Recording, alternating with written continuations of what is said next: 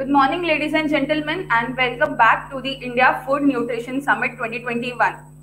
That was a wonderful keynote presentation by Shri Manish Shah from NDDP on a very important topic on how COVID-19 pandemic changed the food industry.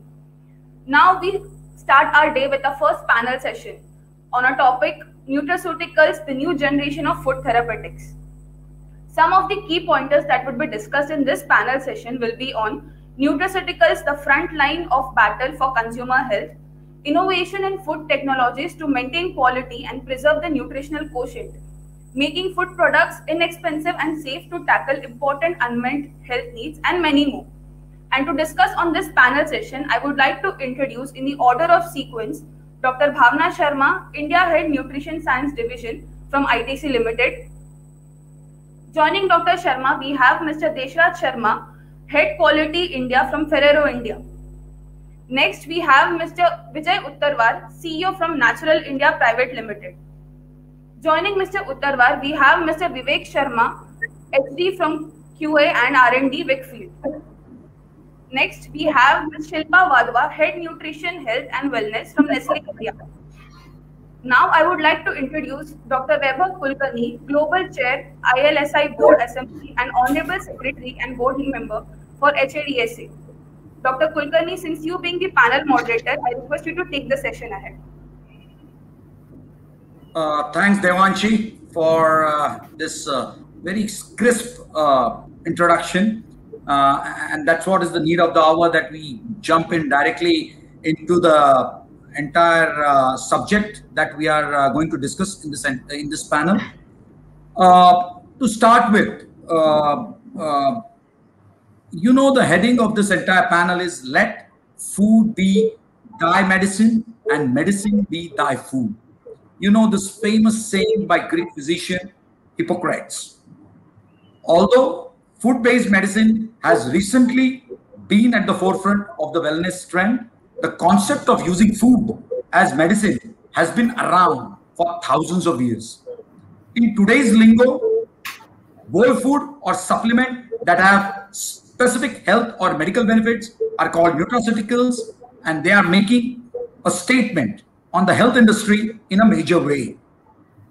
As of 2016, I don't know the Sensex goes on, but as of 2016, over 170 million adults reportedly took dietary supplements to regulate or maintain their health. So it's growing. I'm talking about this data of 3 or 4 years back, but it might have gone, it's growing. This market is actually growing. The categories are growing. While it may be difficult to pronounce, it's not difficult to see how the benefit of nutraceuticals are appealing to the people throughout the world. So on this keynote, I would start my first question with my esteemed panel members. So there's some questions which I have written it for my panel member. So the first question goes on this particular panel goes to Vivek Sharma. So Vivek, again, welcome to this panel. Thank you. To start with, I really want to know from you, what is the role? What a role? See, you hear this nutraceutical word for last, till the time when I realized in India in 2016, when the regulation came, from that day till today, we coin this word often.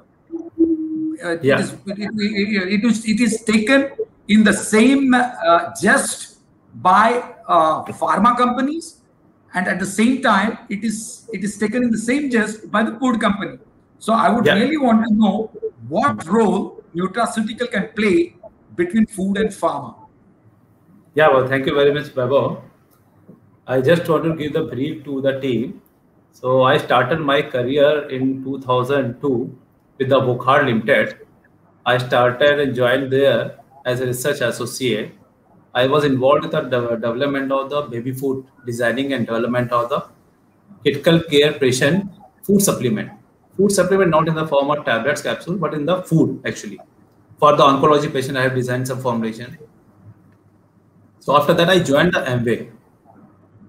So Amway was there in India in 1998, and they started with their business with the dietary supplement, health supplement. I guess they were the first one to introduce in India health supplement. After followed by the Herbalife. At that time, I just want to understand, because from the food I joined the dietary supplement, that is not a pure pharmaceutical company, but want to understand what is exactly the dietary supplement. Then I studied, understood, because 25 product I commercialized in Amway. We had just transferred technology from US to India. So at that time, I realized there's nothing new, whatever we are adding to the dietary health supplement.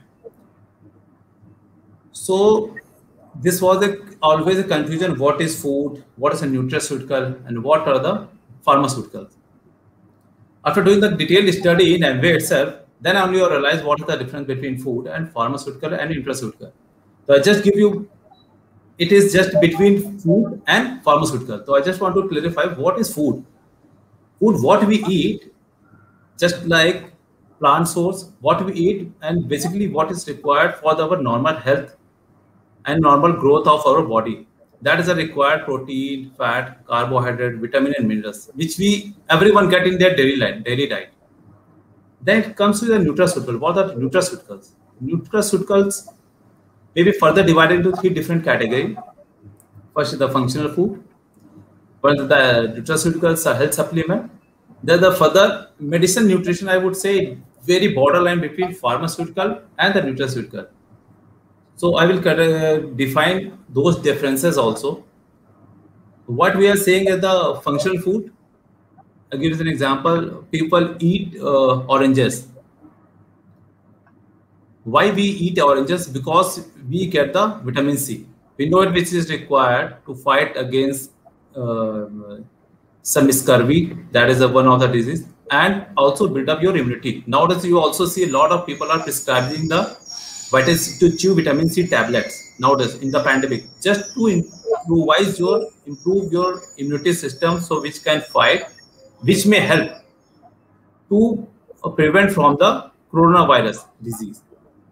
This is also in the medicine and the nutraceutical supplement also.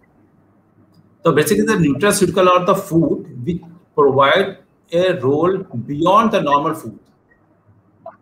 So Amway is also having the BioC tablet, because if you see in the food, the recommended dietary intake of the vitamin C is 40 to 70 milligram per day to survive for the survival and the normal growth which is required by our body. If you take from the nutraceutical are those active components which we have been extracted from the functional food only.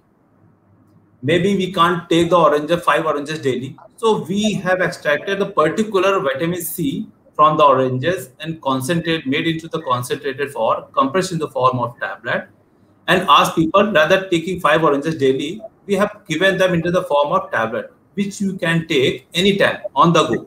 So this is also convenient also, and this is very easy for people to consume also, and you get the desired level of that particular nutrient. I could give you another example. Further from the functional food to the nutraceuticals. When we move to the core nutraceutical, there are certain ingredients which you cannot have on a daily basis. For example, Amway was having that garlic heart care tablets, which has an active component of allicin, which is required for anti-clotting, blood clotting function. If I ask you to have 5 garlic in a day, I don't think so anyone can have it only for 1 day, 2 days, 3 days, not more than that. So what these dietary supplement people, Herbalife or Amway, they did it. They have extracted that active component from the garlic and introduced into the form of capsules or tablet. So it is a very convenient also for anyone. They can have it at any time. So if I ask you, this is also derived from the food only, but that has been made into the concentrated form and made into the easy and a very convenient way for the people to consume it. So this is another example which make us say this is a core nutraceutical which has a function beyond the normal growth of our body. If you take the vitamin C on a regular basis, so definitely, especially in the season of winter, so you will rarely get a chance to develop cold or cough if you already started taking. So this will help as a curative action, preventive action, not the curative, but the preventive action in your body. If people are suffering from the coronary disease, they normally start taking as a preventive maintenance, which can help to provide some additional benefits to our body, which can fight against any disease. If we move to the core nutraceuticals, when I say these are the special baby foods, or this may be specialized nutrition food. For example, Nestle is having the baby food. They have also into the premature baby food. That is a non one. Why non one is designed? I guess Silpa Vadova we can add on further. So a low birth weight, which has got the premature delivery of the baby, which has less than 2.5 kg, they call it premature baby delivery. But the normal functions are required. So premature baby delivery, they need much more nutrition than the baby who are delivered normally, because their protein, fat requirement is much more higher. So there are non-one which has been designed especially to cater their requirement, which is more in protein, which is more in vitamin minerals. So these are the differences I just want to clear above. And if I say the yeah. Okay, thanks, Vivek. I think for providing a little bit of a clarity. I know it's a very vast question and a vast subject. Yeah. People are still trying to, because nutraceutical has always been kind of a very, it is a borderline between, everyone says, between the food or medical food and actual drug. Thank you for providing a little bit of clarity, at least in this question. We'll try to move on with this. So now, as we know, friends, that there's a clear-cut difference, not very clear, but we still call it as a clear-cut difference between food and pharma. So let us get some more inputs on other aspects of nutraceutical. So the next question I will try to put it across to Bhavna. So Bhavna, what is the difference, as explained by science and as understood by consumer, as you said, when it comes to a particular benefit? Say nowadays in COVID times, it's the in thing is immunity. Everybody is running behind immunity. So the particular benefit, say immunity in these days, between food supplement, nutra, and drug. So how can we can clearly differentiate by science or by consumer? So I want you to throw some light on this one. Yeah, thank you. Thanks, Vaibhav. So I think what you just asked is actually a very interesting and a very important question today. Because if you see, today I think there are two things which are very clear. There is no dearth of information. In fact, there is so much information that it is difficult to even figure out what is right, what is wrong. In fact, it is probably not even correct to say what is right, what is wrong, because everything has a bit of a mixed up today, because science is emerging. And I think the pandemic has completely accelerated this whole knowledge generation. A lot of it is good, but a lot of it is understood by the consumer, simple people, who may not have any background. Even people like you and me, we have background, but I don't think we can claim to completely understand this, complex matrix today, right? So it is a very difficult time to make things black and white today. I think I would try my best to put some things into this picture, and I would ask my colleagues to also, add on to it. I think there are three verticals, if I really have to put it. There's food, there's whole nutra world, and then there's a drug world, right? Now, what consumers, if I look at from the lens from that, what they definitely understand, because I don't think we should completely underestimate their knowledge and understanding perspectives, right? What they do know is food is every day. Roz khana hai, we have to have it 3 times a day or 5 times a day. They understand the concepts from, we all eating food. They understand the difference between something which is good for them, something which is not good for them, in their own understandings of it. They also know that it is for taste first. Then convenience has also come into being. And they also know that mota, they should have healthy food. And they all define it in their own different ways, right? They don't cut it off by saying carbs is should be this much percent or protein should be this much percent. They go by the way that their thali looks, and they inherently understand what is good for them, what is not. So that's just where the food plays. However, given the pandemic situation today, the food itself has emerged to be a medicine, as we also saw last year more strongly as compared to this year, was the coming up of Ayurveda as a subsegment of it. Now, Ayurveda has been part of our life, just like the other Asian medicines, which have been part of the other cultures' part. So today, if you see, we have the whole lots of peppers and curcumins, which are already part of our food system. They may not be consumed exactly for the benefit of immunity from a technical perspective, but people know this is good for them. And they try to include more of it, especially when we saw it last year as compared to this year, right? Because they know that, okay, I'm not at the stage where I need a drug, but I need to maintain my innate immunities. So I need to focus on something which are better for me and established through generations of consumption. This is their understanding of food, and this is how they probably struggle with it every day. There are two aspects which are added to it. One is the science part of it. We really don't go about and do clinical trials on what is the benefit if you move the protein percent intake from 20% to 10%. There are sub segments to it. So scientifically, it is pretty much there.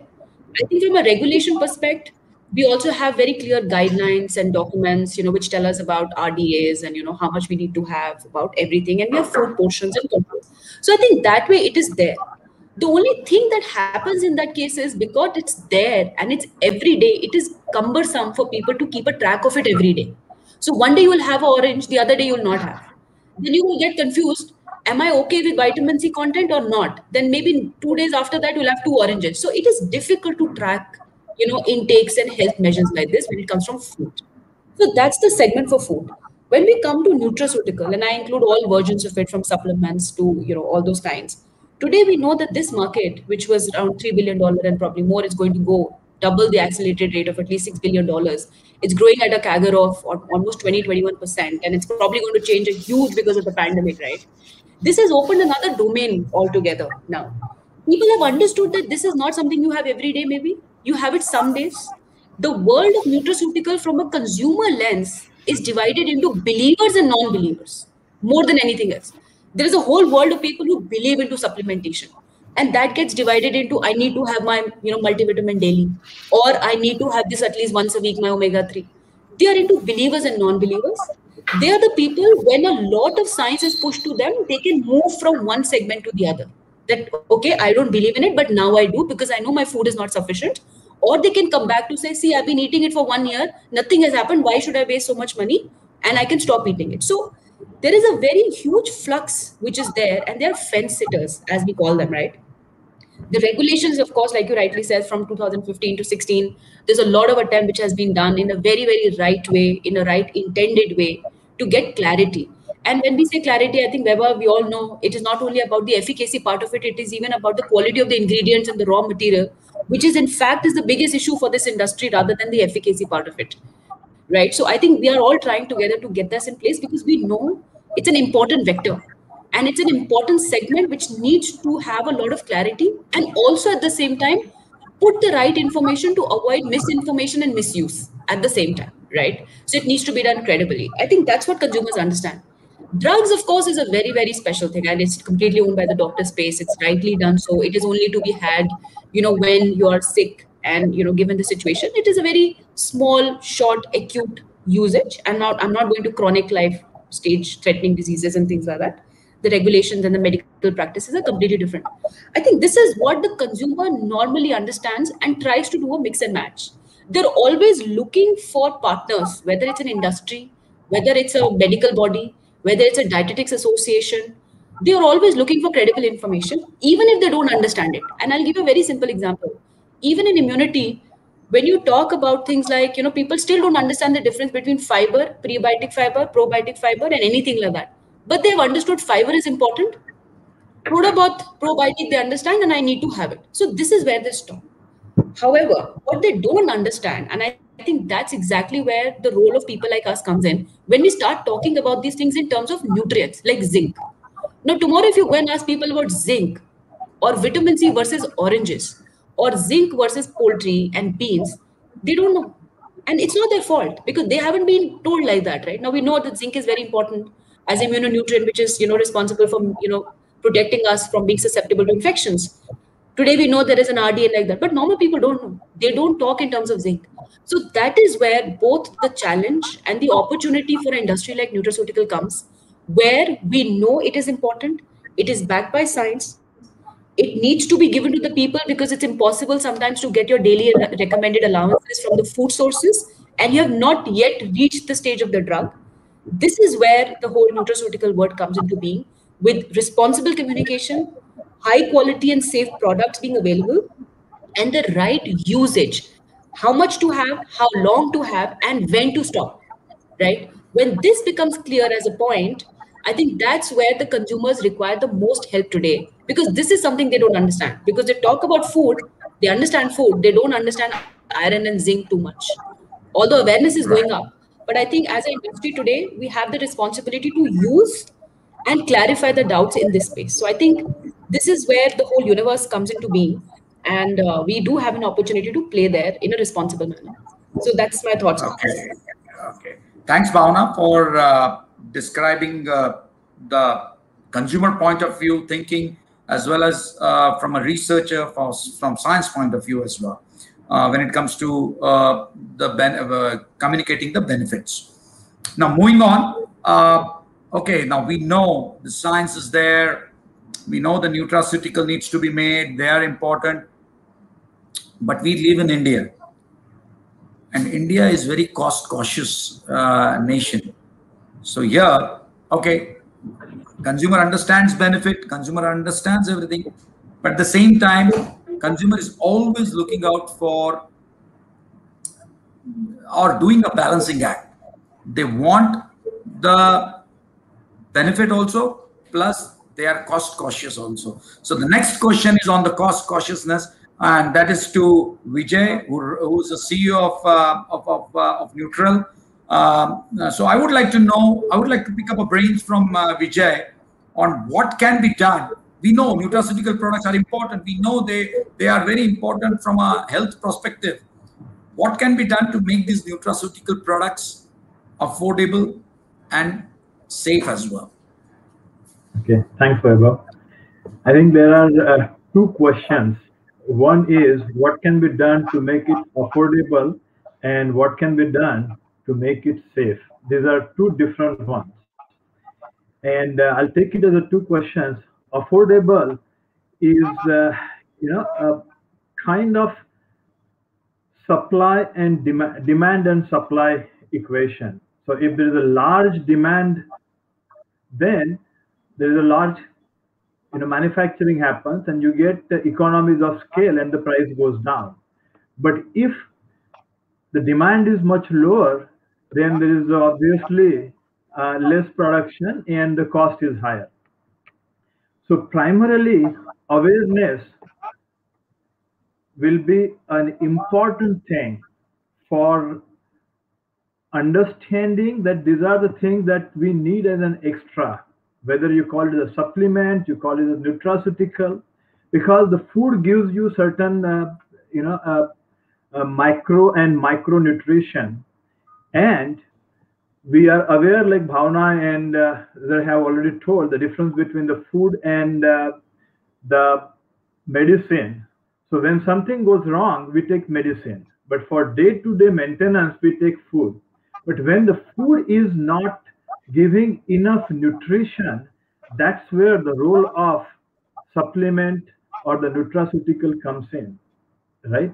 And when you become more aware of it, so it's the both as an industry and the consumer forums, is to remain healthy, you need certain nutrition in a balanced way.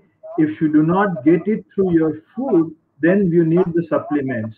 And when that awareness increases, your demand is going to increase, and obviously, then the prices will be more reasonable.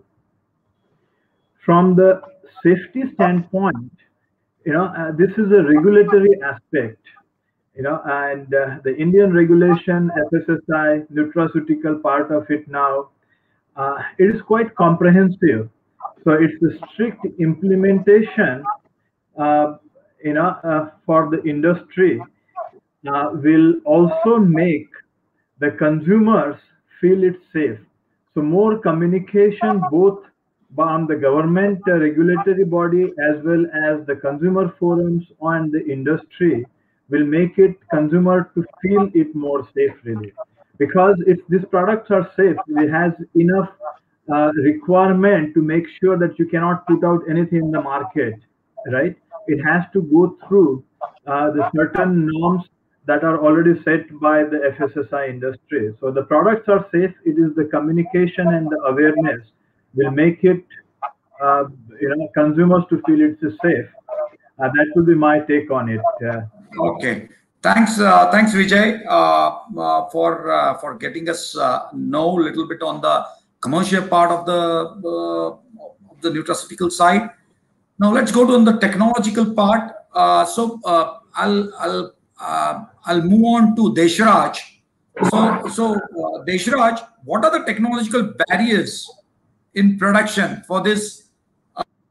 We call it as a highly scientific nutraceutical products. Dr. Weber, first of all, thank you for the opportunity. But with my experience, I will tell you, the discussion is going very interesting. Previous speakers has said about, differentiation between food, nutraceuticals, and pharma. Uh, but before I address to your question, I'll go back to the food part of it, because the topic of discussion is food. Let food to be medicine, and medicine be a food. So I would say, like, the every food is having a nutritional element, and the whole discussion is all about that, and how to extract, and because palatability of when we take that, the nutritional component regularly. Of my co-panelists said, like, that if we know that some ingredient is giving very beneficial effect to certain problem, or to the or benefit to the health, then it is very difficult for every day to take the kind of food we want. So that's why that extracted form is very much important here. And this is to have the palatability improved with the improved nutrition form, and that's what the role of nutraceuticals comes. So specific to your question, when we extract the particular ingredient which is useful, then it will there are some of the on technology plays a role here to extract it from that food part, or from its origin. And when it has been extracted, there are other elements also come along with it, like the heavy metals, and they are also coming into a concentrated form. So this is a biggest challenges for the nutraceutical industry. And also the raw material is also a big challenge, because the more raw material, if you talk about in India and agriculture part, the pesticides used and other things. So I think this to solve this industry, we need to have a good, strong pipeline of raw material with organic farming or a controlled farming, where we have a high quality of raw material available, natural ingredients available, which can give the relief to us by ensuring, like, the safety is already inbuilt in that. So I think this is one of the success. And the third point, which is I'm not going in details on particular technology, but I'll give you brief the focus, where the focus is shifting in food industry as well as nutraceutical industry, is to have low heat processing, where because you can extract, but by extracting you will lose a lot of nutritional part of it, vitamin and minerals. Vitamins will definitely will go off. So you need a high pressure, low temperature processing. These are coming into field. And when when you take it into in a finished product, then you have to ensure like microbiological issues are not there. So that pulse electric field is something which is, high electric field is passing the liquid to the high electric field. So you are not giving any high temperature. Also, you are not giving chemical treatment to kill that microorganism and pathogen in that uh, target food ingredient. So these are the challenges, and industry is evolving, and I think it's a long way to go. And but I think it's uh, finally I want to say, like, food and nutraceuticals are complementing to each other, right? We have to believe in both, and I think it is a win-win situation for both, actually, because this is the only way to have a sustainable nutrition, and without food you cannot imagine of the sustainable nutrition. So this is my view, my personal view here, Dr. Weber.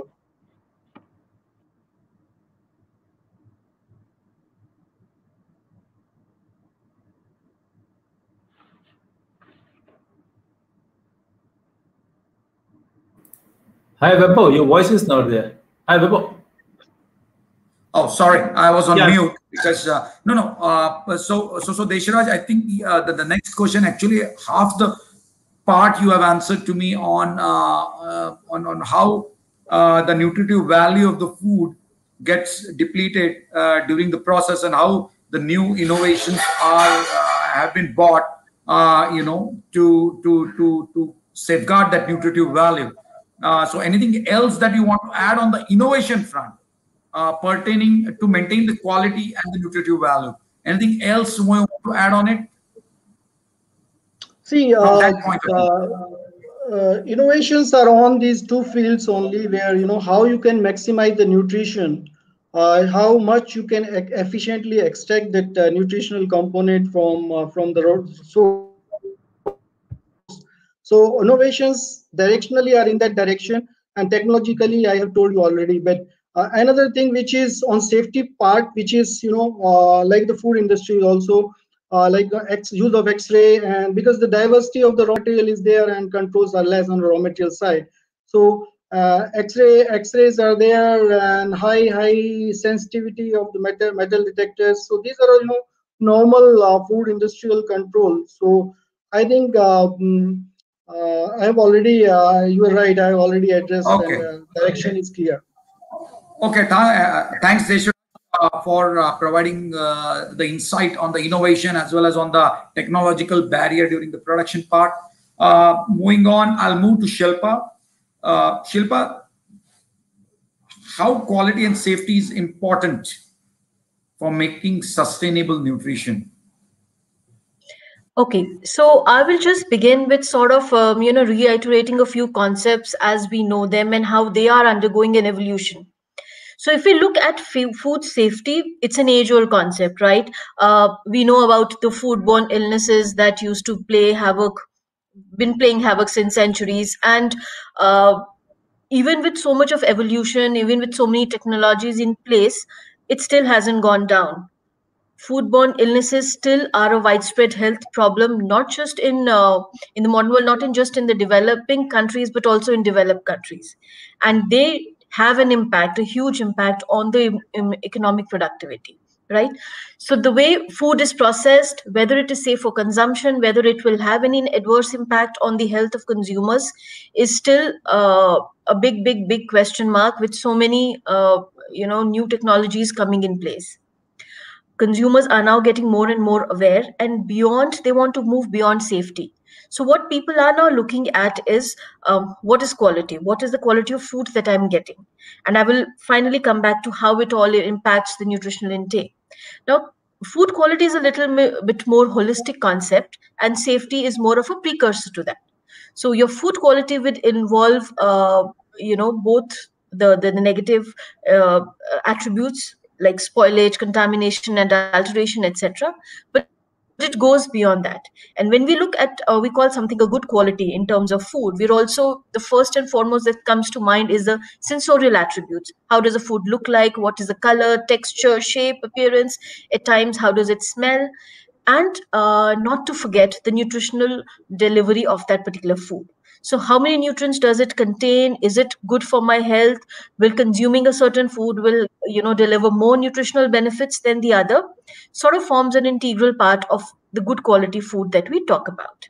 And governments, regulatory bodies are sort of ensuring, they are working hard to ensure that the food that the consumers finally get to eat on their table is both safe for consumption and also adheres to certain quality limits or quality standards that have been set up depending on the market, on the country where we operate, right?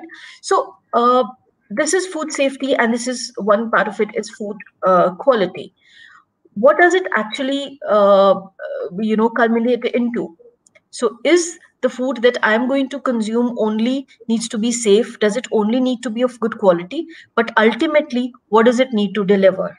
And that is where we talk about the nutritional delivery, the health impact coming in.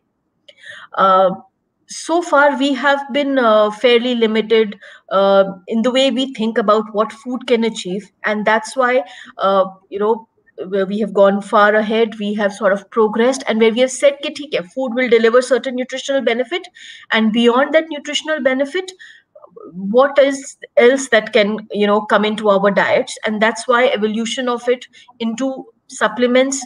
Can we get some more nutritional delivery from not just food, but extracted in the form of health supplements, extracted in the help of some nutraceuticals, herbal supplements? And all the science is evolving, it's emerging, and that's where the entire food safety, food quality, and nutritional delivery comes together. Now, when we look at a sustainable nutrition, uh, what it means is that it will not just nourish me, my family, my country, but sustainability goes beyond that. Sustainability sort of says that what is it that's going to mean in terms of quality of food, delivery of diets for generations to come. And that's when we are now looking more closely at where does the food come from, how is it grown, how are the various processing or technological mechanisms that are in place that will ensure that the food today that I consume is not only healthy enough for me, but also for my generations to come.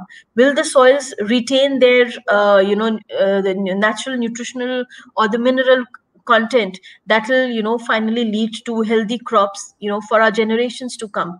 Will the animal feeds, etc., or the way uh, we are getting into our animal processing industries, will it also mean that for years to come, will it be able to sustain? Am I causing a negative impact on the environment? And therefore the transformation in technologies has to keep in mind the the present scenario, not to ignore what is it that finally going forward that is going to be available for our future generations. Therefore it becomes completely very important and very very a pragmatic approach to follow, is to ensure that the food that you are delivering today, the quality that you are trying to ensure, is sustainable in the longer run. And I think this is where we as an industry, where all the collective knowledge of various parts of the food industry needs to come together to ensure that safety, quality, nutrition comes together for the betterment of our consumers today and tomorrow.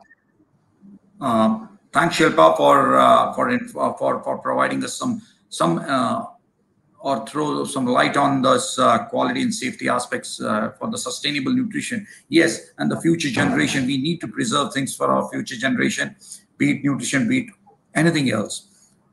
Moving on, so I'll move on to Vijay. Vijay, I think your company and you deal with more of a protein stuffs. I can call it as in this entire group, you are a protein man for us. So I would ask you some question on the protein part itself. So in the last 1.5 years, 3 or close to 1.5, or now I think it may happen the entire year may go in this COVID situation.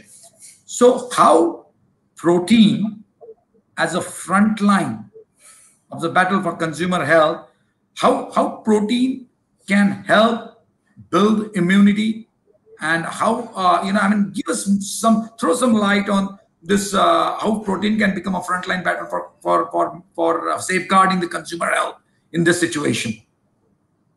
Okay.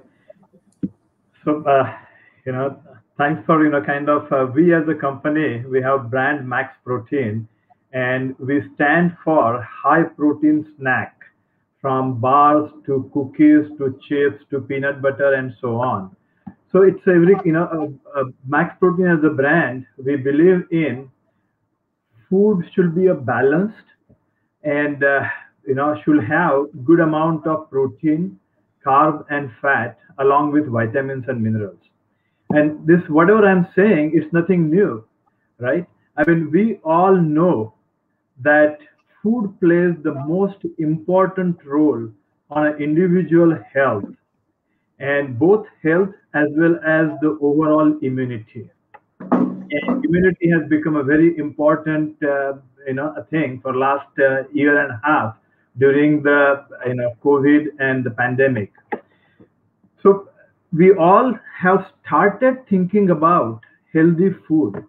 And when you say healthy food, what does it mean? I mean, you take any food, it's primarily it's made of protein, carbohydrate, and fat as the macro ingredient.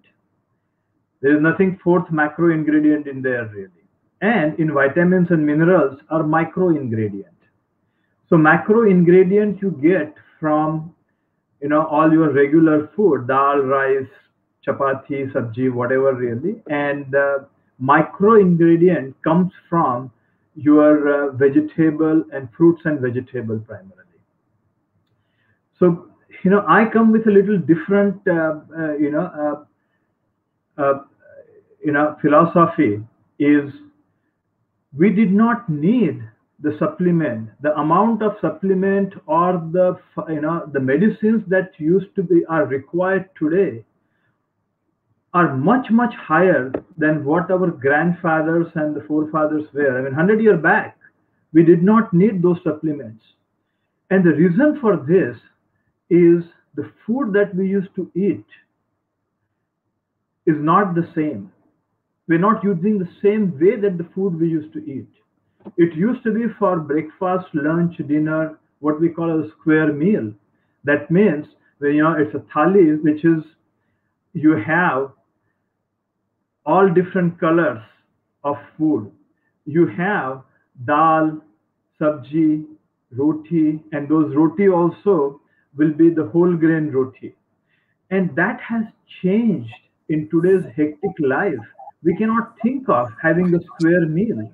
So it's a kind of a fast food or a quick, potato sabji and dry sabji and roti has become a common thing, or a quick pasta or a pav bhaji has become a normal thing. So you don't get the balanced meal. You don't get the proper nutrition. And when you don't get this proper nutrition, that's where the nutraceuticals come in. And in today's meals, if you look at the Indian meal, is very high on carbohydrate, okay, and very little on protein. So it is 1 cup of dal is normally you have in the whole day. Or even the non-vegetarian, if you look at the non-veg, there's a chicken curry. It's a 1 or 2 piece of a chicken, and it's mostly gravy, which is the fat and the spices, right? So we don't get enough protein. So it is not that you will have all protein only, but the balance of, there's a 40% of calories coming from carbs, 30% from protein, and a 30% from fat. And that also carb in a more of a fiber form, complex carbohydrate. So protein among the three, all of them use energy, right? But within this, protein energy is considered to be a better energy for immunity, sustained energy, to make you feel energetic, right? So if you eat a lot of carbohydrate, it gives you energy, but you feel lazy and lethargic. When you eat high protein diet, you feel energetic for a longer period of time, right? And this also helps when you are energetic, your immunity is higher, right? Even what we call a immunity is also made of immune cells, and protein as a building block of a different cell also helps build you immunity. So both Okay. as a building block of an immunity cell, as well as when you feel energetic, you tend to have higher immunity. And that's how protein plays an extremely important role, both as overall individual health as well as overall immunity. Okay, thanks, Vijay. Thanks. And just to add on one more point on your this thing, I've seen most of the young generation looking at various forms of protein, and I think that is the reason why most of your forms are doing really well in the max protein range, like bars and all that. So thank you for answering this question. So I'll move on. I think we have very less amount of time. We'll have to look at our watches as well. Now I would like to have this last or the question which I want first to be answered by Bhavna, and then I would take Shilpa's view as well. So this question is on how does one make Nutra benefits stand out in today's times? First Bhavna and then Shilpa. Yeah, I think thanks, Weber, when I'm also keeping the time check. I think just briefly, I think before we come down for the fact that how do we actually manage the situation of making them a little more, visible or more acceptable, or increasing the usage, like we call penetration, stuff like that. I think we have to understand the barriers which are going to be there. So one of the three, probably just from a top line perspective, and I'm not going to get into the details, are the barriers are going to be like, for example, the cost. Because see, let's be honest in the room. I mean, most of them are going to be costly, right?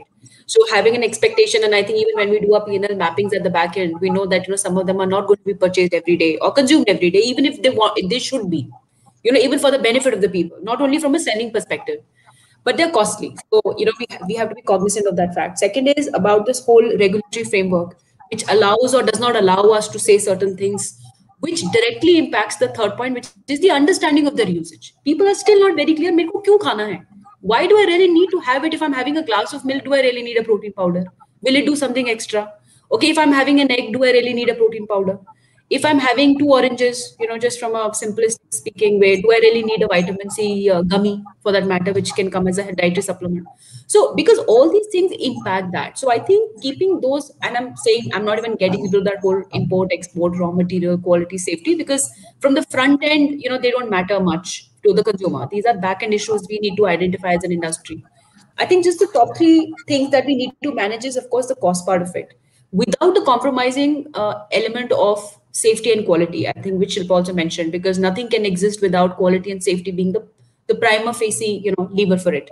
But I think there is definitely a scope of a better regulatory scenario which allows manufacturing and acceptance of a certain India made or a local made ingredients at a certain level, which can be accepted, and thereby reducing the overall cost probably.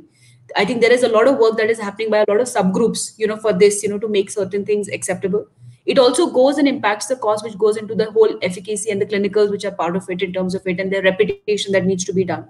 So the proper modeling needs to be done in terms of management of the cost and the raw material, because we also export a lot of stuff outside, and they need to go through thorough checks of those things. So one is the whole cost aspect that needs to be managed within this framework. The second is about that, how do we improve the understanding from the perspective? And I think lots of studies have actually shown that, people actually read about, at least when it comes to nutraceutical, they talk to either to their doctors who read the label, or they themselves at least try once to read the label, even if they don't understand it. So the studies have shown that, today, whatever is written on the label, people try to understand that. And today, I think there's also truth that, a laundry list of nutrients sometimes get accepted more because they just believe, zyada hai to better hoga. They sometimes don't believe 100% pure element present in one capsule could be required for a certain thing. They go by a laundry listing. So I think helping them to understand, for which I think today online understanding, whether it's from selling perspective, the information perspective, and all that needs to actually go up in a significant manner. So it impacts the consumption. And I think from I think the whole point that I'm trying to make here, it is not about increasing the consumption. I think it is just about clarifying their doubts. It is as simple as that. There needs to be just a portal where people have a simple FAQ to say that, why should I have it? And I know people are trying their best to do that. And I think that is required to continue that effort on the things. And I think just the last part of it is very clear communication about the whole benefit part of it, in line with the regulation of the organization and the country that we're operating in. I think these are the things which are required to be done at a point where we can expect some point to be increased. And when I say it, the stakeholders for this industry actually go beyond and above. So there's a dietitian world, there's a doctor's world, there is a whole medical world which is out there, and they all need to be talked to at the same time. And I think the future is online. Everything today, thanks, right? Bhavna. So this needs to be Thanks, Bhavna. Yeah. Thanks, Bhavna, for we do have less amount of time. Shilpa, very crisply, you can complete that. Right. So I think Bhavna put it very lucidly and very comprehensively. What I would just want to probably just highlight here is that, a lot of consumer data is emerging wherein this entire pandemic has sort of been a watershed moment, and where people are actually looking back at their diets and trying to figure out what is it that they need to do to eat healthier, right? So from a dietary perspective, people are looking at adding more value to the food they consume. Is it, and they're also asking the question, is it anything else that I need to do beyond the regular food that I eat? And that's why the entire opportunity for supplements, for nutraceuticals comes in, wherein if there is a requirement, and I would like to emphasize that there should be enough options available for consumers to enhance their diets, so that they stay healthier and they are able to sort of deliver up to their potential. So therefore, as Bhavna already iterated, it is important to build awareness, build knowledge, and that can only be done by the manufacturers, that can be done by the medical fraternity, the dietitians, etc., wherein we try to build a rational logic for why you need to consume certain things, and how is it that you need to consume also. So beyond the why part, the how also needs to be very, very strongly emphasized. Right. And that's where I would like to leave it. Thanks. Okay. Thanks, Shilpa. I have this last question, which I wanted a very rapid fire, but I'm not sure whether I have time to go for it.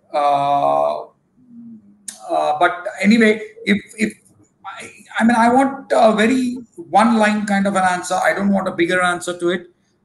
So to all the panelists, very quick as a rapid fire round, how has COVID changed the way people perceive supplements, and how can the Nutra industry take some learnings from here? Single line, everyone. I'll go first, and then I'll probably pass it on to Shilpa, and then she pass it on to the other person. I think single line answer is COVID has definitely put this whole thing back into the forefront. This is both an opportunity and a challenging time for Nutra industry to take advantage in a credible way. And I think we should take it full steam ahead with the most credible products coming out, and being with very frank and clear communication strategy. It will go a long way for us to help. Shilpa, to you. Yeah, so what I would want to say is that, with the entire Ayurveda taking forefront here, I think there is a lot of scope and opportunity for us to actually go out and present some clinical data, so that the role of these ancient wisdom is a lot more pragmatic, rather than just being anecdotal and traditional wisdom passed down. So there is a good opportunity there, is what I feel. Okay, Vivek.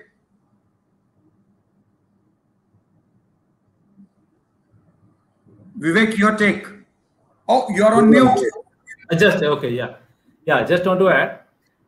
Nowadays, two things I want to add. People are becoming much more health aware.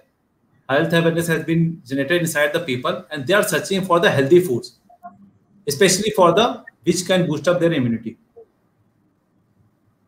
Okay, Vijay. In my opinion, COVID has changed the thinking of people.